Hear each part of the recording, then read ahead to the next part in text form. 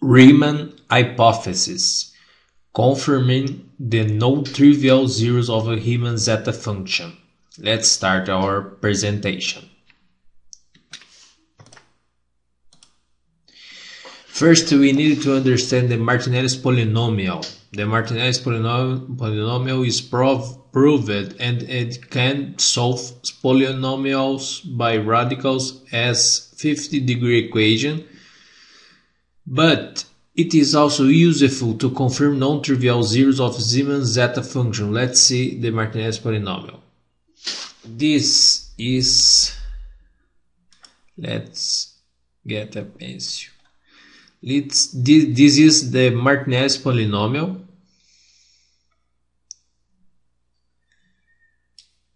If we create a simple 50-degree equation, then just put the coefficient of it at Martinelli's polynomial here. Let's see an example. This is a 20-degree equation, so let's substitute by minus s to the power 2. We got this equation: x to the power 5 minus s to the power 2 x to the power 3 equals 0.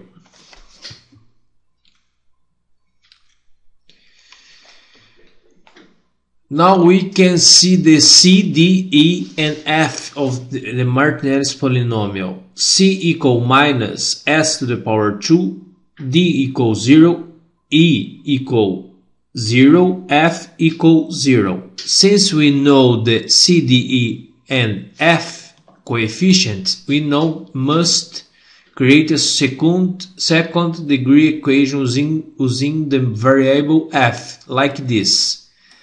This is like a second degree equation. Using the formula to solve quadratic equation, we can solve this equation.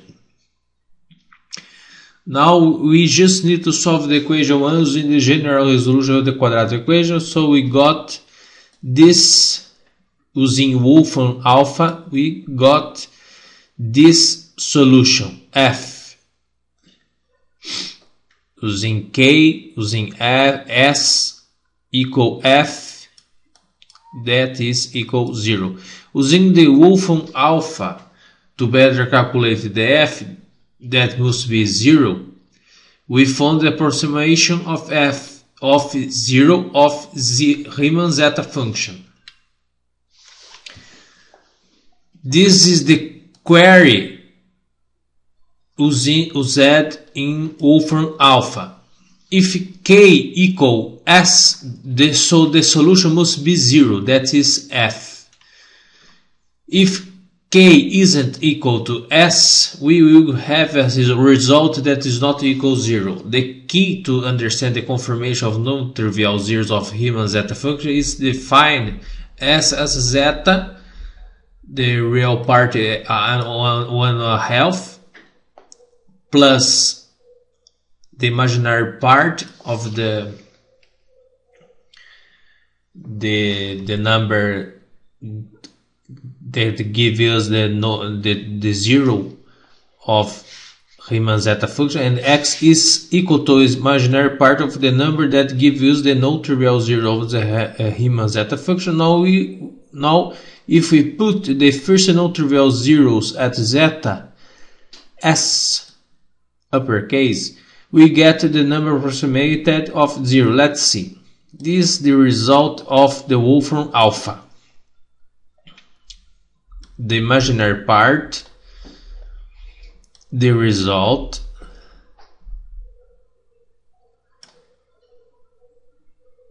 right? Now let's see at wolframalpha the query. Let's see.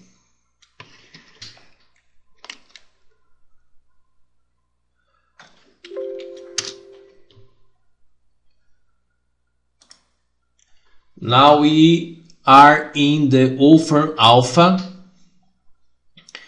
we will define the S and the K.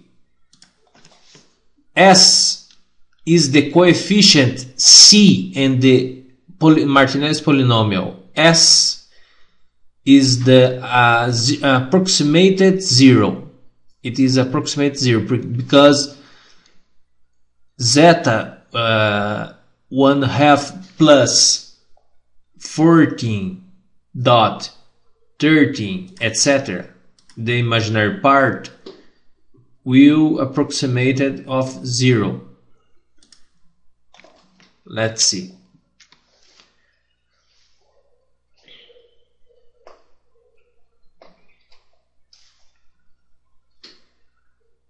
This is the result, but in the substitution we click in the approximation, we have approximated zero. Substitution using the substitution of K and S, approximated zero. If we use K equal 1, the result will be different of 0.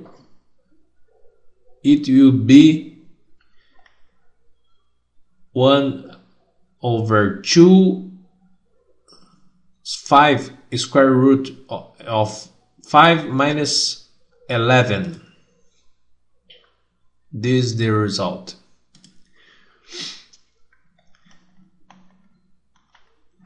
If S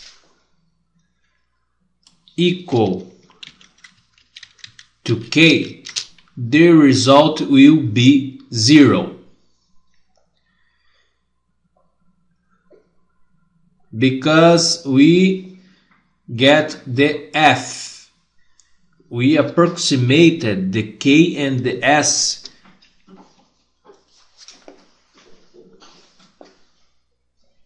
the way we get the 0 as result. So if we put another approximator imaginary 0 of the list, the table, the list of the Riemann zeta function zeros, the non-trivial zeros. Example, this S and K, this zeta, we get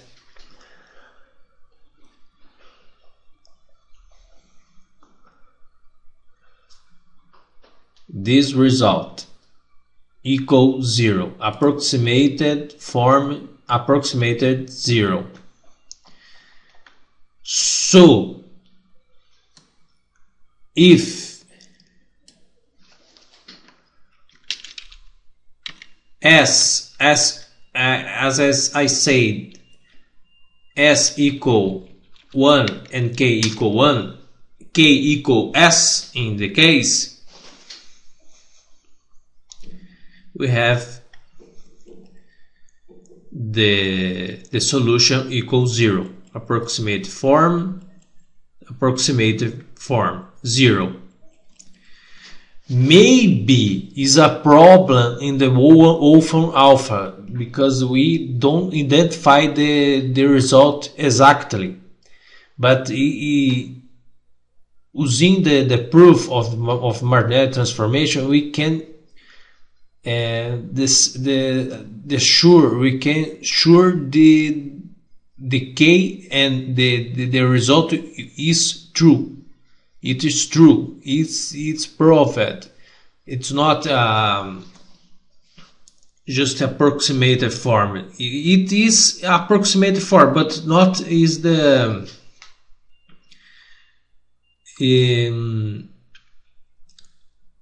It's not a, for example, if we put the zeta 0 in S, that is the coefficient, S is the coefficient, K is the approximated form, 1 over 1000. Let's see.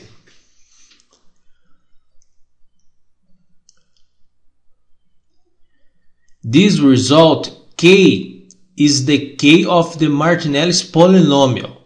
S is the coefficient of the kinetic equation. And the result will be this approximated 0. Approximated of F. F is 0.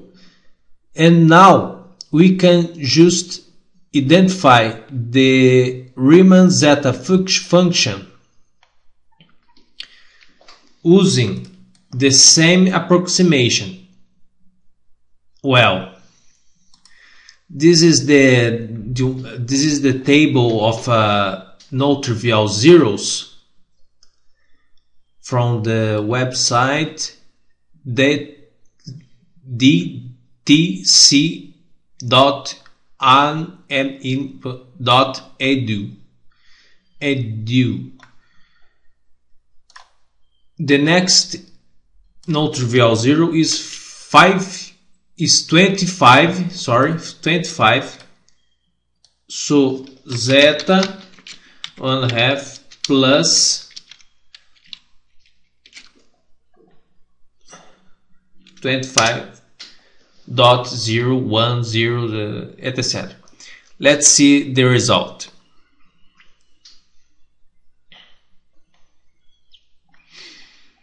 The same, equals 0. So this helps us to understand the one way to approximate the zero of zeta function, or we identify the S in this case equal K, but not is the reality.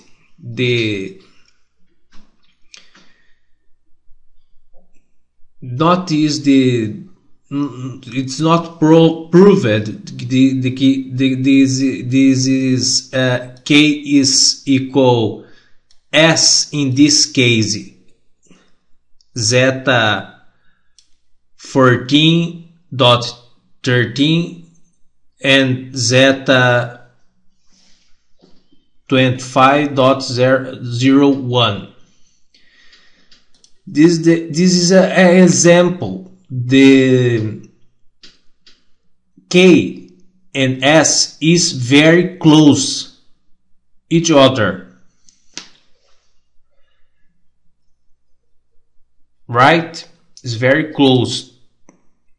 Since S and K is very close with each other, it means the F will be appear in the result of this resolution of the quadratic equation, as shown before. This is the example using the Martinelli's polynomial to confirming the zeros of a zeta function, the Riemann zeta function.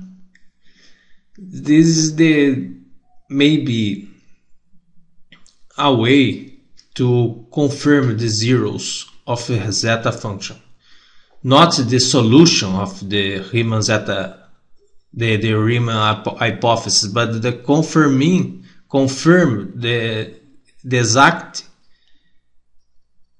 the approximate S and K are very close to each other. K and S are very close. If you have a doubt, leave a comment. Okay. This is not the presentation about the solution of the Riemann hypothesis, but the confirmation of the zeros of the Riemann zeta function. Okay. Thank you for watching and bye.